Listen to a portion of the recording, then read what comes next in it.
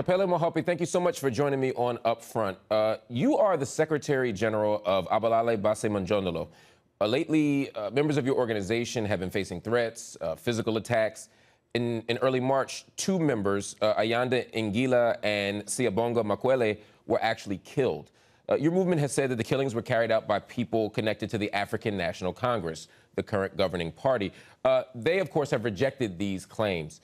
Why has your movement faced such violent repression when you're fighting for what are seemingly uncontroversial things, basic human rights, housing, food, and things like that? Our movement was formed in 2005. Abahlali baseMjondolo stands for the right to access land for the poor and marginalized in this country, the forgotten generation. We are the forgotten generation. We live under very inhuman conditions in the shack settlements. We have no access to water. We have no access to sanitation. That is the reality that we faced as the people who are living in shack settlements in South Africa, post-apartheid South Africa. And our forefather did not fight for this. Nelson Mandela did not fight for this. They fought for us to have a better life than before apartheid. Ayanda Ngila, a 30-year-old young man who was leading a commune during the COVID when life was difficult all over the world. Instead of praising such a brilliant leadership, the ANC sees Ayanda Ngila as an enemy because he's a poor young man who is from the settlement, informal settlement, who's organizing outside of the state. We can say that the people have been killed by the ruling ANC because in 2016, two ward councillors of the ANC were convicted and sentenced to life imprisonment. Right now, as I speak to you, they are serving life imprisonment in the maximum Kokstad prison for having killed one of our own activists. So we are killed because we are exposing corruption. We are killed because we are exposing corruption when it comes to allocation of houses that are built by government for the poorest of the poor. But instead, officials in the municipalities in the form of ward councillors are selling these houses to middle-class people who want to bypass going to the banks. But houses that are meant for the poorest of the poor are given to people who do not deserve them. And you find that homelessness continues to be the order of the day for us, and we are living under these very inhuman conditions. I want to talk to you about housing for sure, but I don't want to skip past this question of the ANC being directly involved in these killings. You've talked about killings for which members or people connected to the ANC have been arrested, convicted, and sentenced, but yes. The ANC has also rejected quite formally the insinuation that it is involved in the systemic elimination of Abahlali baseMjondolo leaders and members. In fact, the spokesperson for the ANC in KwaZulu-Natal, where the killings took place that we referenced, said, "You cannot say the ANC has killed people or the ANC has sent people to kill other people.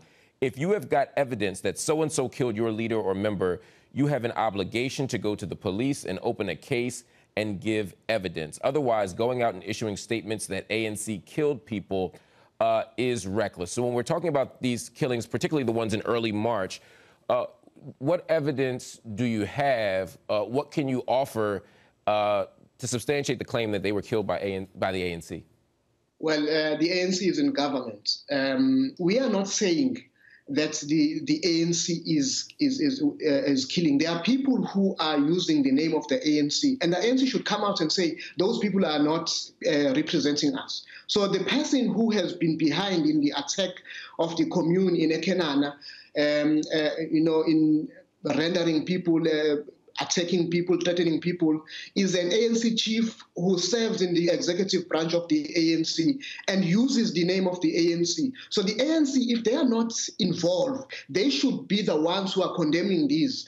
In fact, we have never heard them condemning the two ward councillors. No statement was issued when the two ward councillors were arrested. So we have proof of two ANC officials at high ranking who are arrested today. The ANC never even released a statement. So we have been reporting cases. The cases of the two ward councillors were reported, were investigated, and later they were found to be guilty. But some of the cases, in fact, we have the Morana Commission which was a commission that was investigating political killings in KwaZulu-Natal. And we went into it and brought forward some evidence.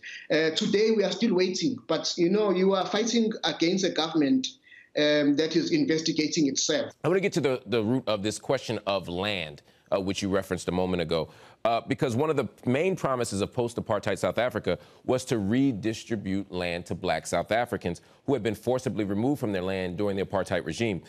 Can you talk about the breakdown of land ownership in South Africa today? Who benefits from access to urban life and opportunity? Well, the issue of land in South Africa is still a major crisis. I don't think that the legislation that we have put in place have done any justice in ensuring that. I mean, we are talking about 27 years later since the ANC has been in power, but yet a person like myself cannot claim that they own land in this country. While the 10% elite whites who were privileged during the apartheid continue to own the majority of the land in this country. We are just landless. We have no future. I mean, I inherited the shack settlement where I live. The shack that I live in is a shack that belongs to my parents. So we inherit poverty. We are still poor as the black people in this country. The majority of black people still suffer the consequences of living under these inhuman conditions, where we are faced with fires in the informal settlements, where we lose everything in the informal settlements. How does this happen, right? In a post-apartheid moment, many people celebrated the shift in leadership, the face of black president and government officials, and yet I'm hearing you talk about a persistent inequality in terms of access to resources, access to land, access to housing. How does this happen? Well, we were sold this idea that we are going to free. We do have a freedom of movement and other rights are there, but the right to access economy, the right to access housing, the right to access land that is the way we can plant food so we can survive is not there for black people. A young black person like myself is still saying today that I don't have a place where I can call a home, and my kids would inherit the very same fact if I don't fight today. So that's why we are fighting and saying that we will occupy land when needed to do so, because we are doing this for our kids, we are doing this for our next generation, because it seemed like those who have negotiated during the CODESA did not discuss the issue of land, and then, which was the most crucial thing. We were dispossessed of our land, and we are still living under these conditions that we are living under because the colonial system is still there, visible for us. If you go to a place like Cape Town, it's very difficult to access the city when you are black. And now we have, it's no longer about the skin of the color of your skin. It's about how much you have, so you can access the cities. So we occupy land that is closer to the cities because we believe that black people have been deprived of the right to access the city. Can you describe that for me a bit? Can you describe that for me a bit? Because, particularly for my audience's benefit, you're fighting against evictions. You're fighting to access land, as you mentioned, and to do so, you are, as you said, occupying vacant and unused lands in urban areas, and you're trying to sort of build communities inside these spaces. They're informal settlements, basically. What do they look like? Who's in them? How are they structured? Well, the informal settlements are shanty houses built out of wood, out of desperation, because we have no other ways of occupying land. Because sometimes we are forcefully removed by the anti-land invasion units, the law enforcement, as well as the in Johannesburg, the Rand Ads, where people are removed at gunpoint. Some of them have been killed during the process. By the way, we've lost 22 activists in Abahlali baseMjondolo since 2009 when we have been attacked. And of course, these shanty houses are easily washed away by floods. We've had people who have been, buried alive by the floods in the province. We have people who are dying in shack fires because the woods are easily caught the fire. So that is the kind of life that black majority in South Africa live. And you talk about how they're threatened by nature, but they're also threatened by violent evictions. In 2020, your organization reported that a private security firm acting on behalf of the eThekwini municipality carried out illegal evictions using live ammunition. Several people in the community were hospitalized. And this is just one example of many. Where do people go after eviction? Well, they have nowhere to go. That's why we encourage resistance, which is called inkani in isiZulu, because we have nowhere. If we leave the land that we've occupied, we have nowhere else to go. But it is unfortunate, and I must say this, it is very unfortunate that a government that is supposed to be pro-poor, the government that is supposed to take care of us, the government that promised a better life for us and our parents before apartheid, today is the very same government that is doing exactly what the apartheid government was doing to our parents when they forcefully removed them out of the city. So we are faced with a government that does that, and they are prepared to shoot and kill for such. If not, they will use the local ANC at branch levels to deal with those who are occupying land for survival. We are occupying land for survival. There have been proposals in government to expropriate and redistribute land to address racial land inequalities. Most recently, there was one in December of 2021. The proposals all failed. Who is blocking the redistribution of land to black residents and why?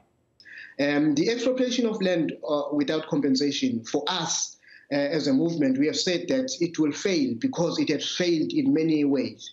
It is like taking land from the white elite and giving it to black elites because it does not speak directly to the people on the ground. We believe that people on the ground must be the voices of this expropriation bill. It must not be something that is in Parliament, because whatever happens in Parliament, we no longer trust the Parliament of South Africa. We no longer trust the ANC in Parliament.